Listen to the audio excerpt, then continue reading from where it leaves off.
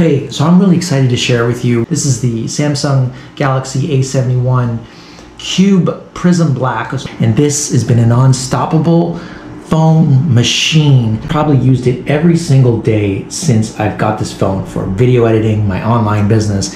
It just doesn't stop, it just doesn't quit. It is just keeps running like it did on day one. I'm a content creator and I use this for my online business exclusively for 2 years. I've traveled around the different islands in the South Asia, and you can see here that the footage is incredible. I film in extreme heat conditions. The Philippines, where I've been under extreme heat conditions every day outside. The heat doesn't bother it, and so it's really good for withstanding things like climate, temperature, heat, things like that. The first thing I noticed about this phone is you can just run through the features really quick.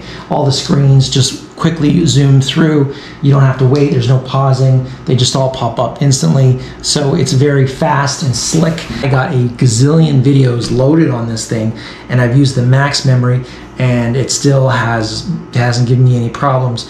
The one thing that I would really like is to be able to replace the battery, so the battery can't be removed. So that was, one person was asking the question, but that's not a huge deal. In the bright light, it does tend to be a touch hard to see. Like some phones are easier to see in the sun. This one isn't amazing in the daylight, but it does the job. Like, I use it every day. I'm out in the bright sun, on the water and ocean and stuff like that. So I still manage to do just fine. It's not optimal, but it's not horrible. It's okay, it's fine. It gets the job done.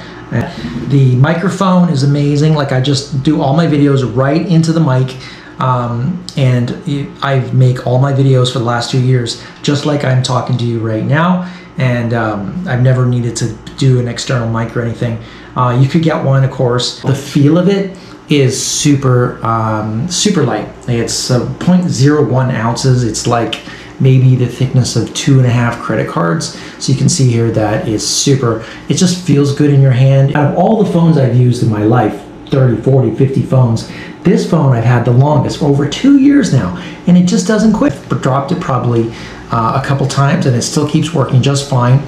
So I'm not going to demo the drop just for this video, but you get the idea.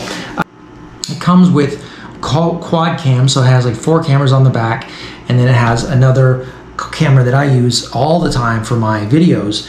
So here's the camera settings, where I have the camera open and I'm looking at the wall, and you can flip it back to yourself, looking at the face camera, and then you're looking back at the wall and then back to me.